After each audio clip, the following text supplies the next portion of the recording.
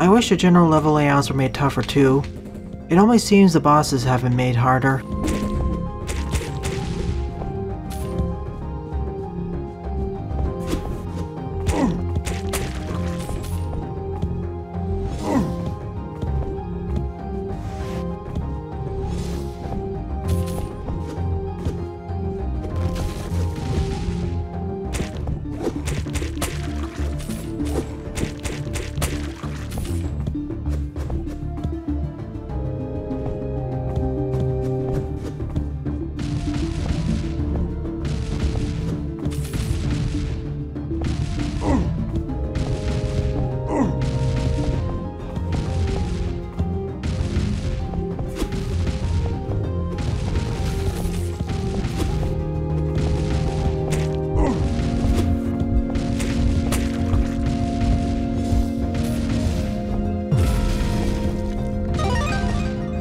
Most of the extra difficulty I'm encountering is self-imposed.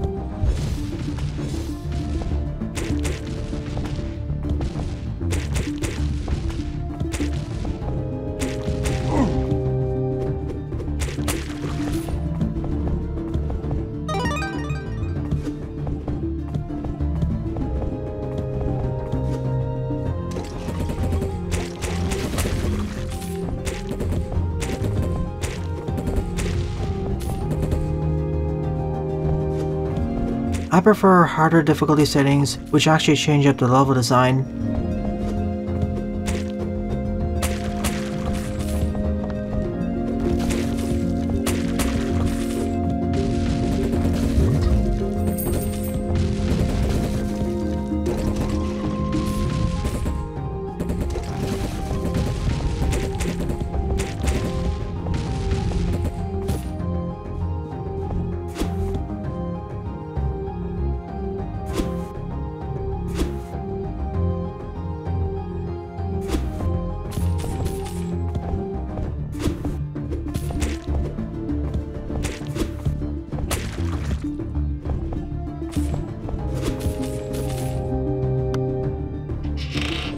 Last charm get.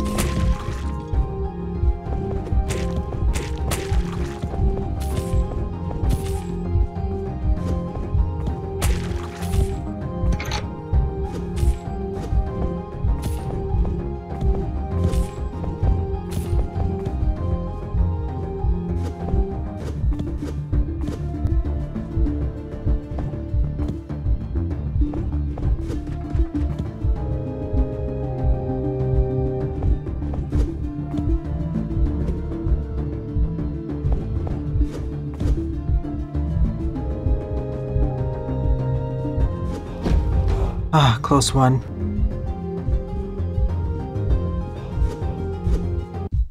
I'm gonna die immediately, aren't I?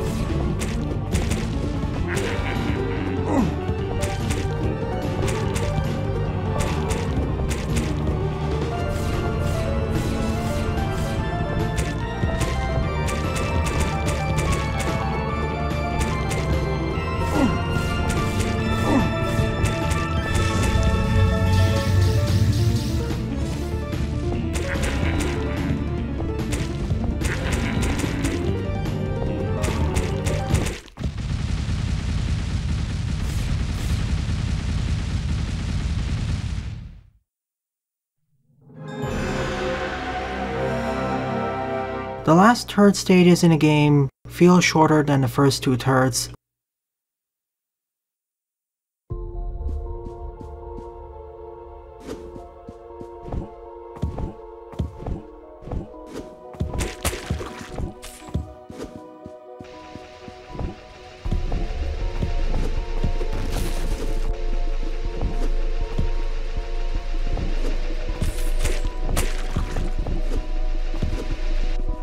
We're back in a trippy space level.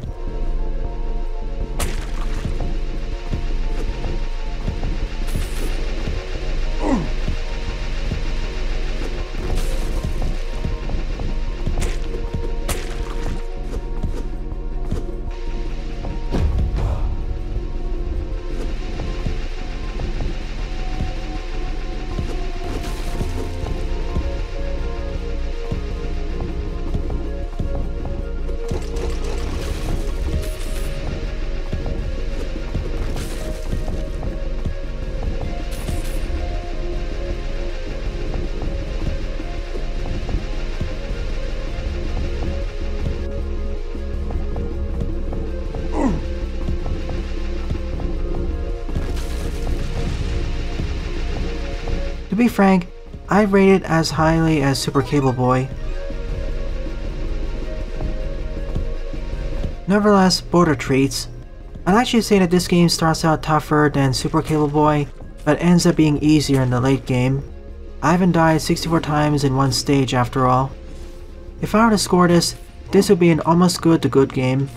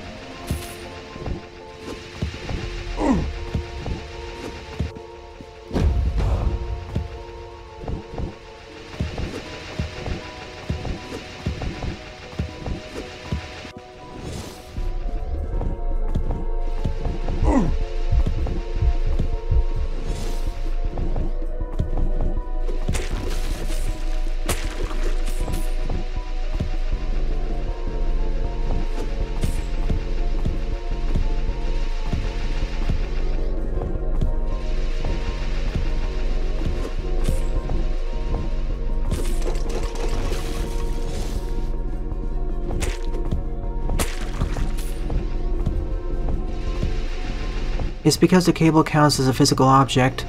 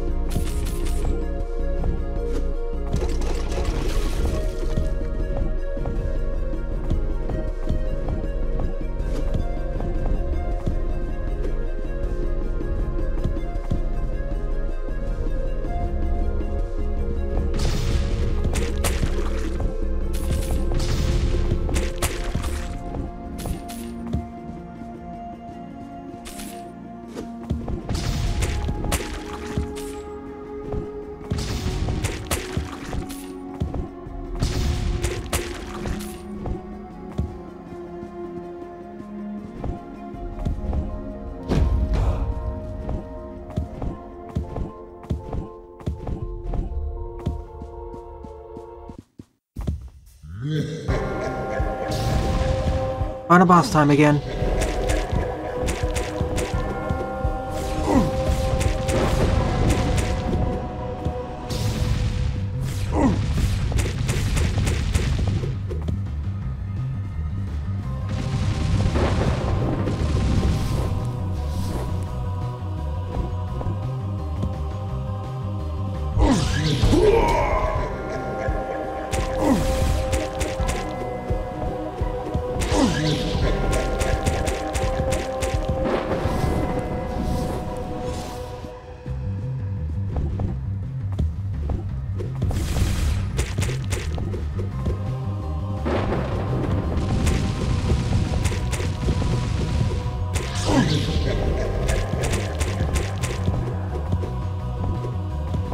When it does this, you know it's going to the next phase.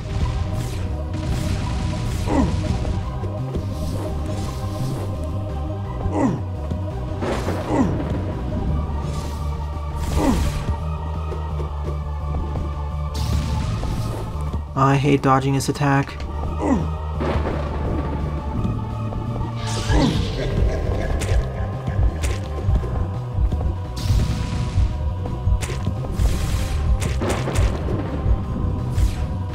Not quite fast enough.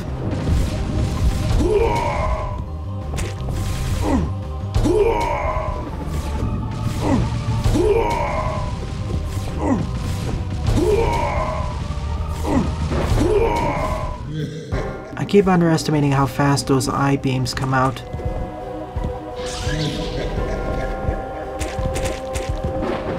This second playthrough will be edited down, by the way.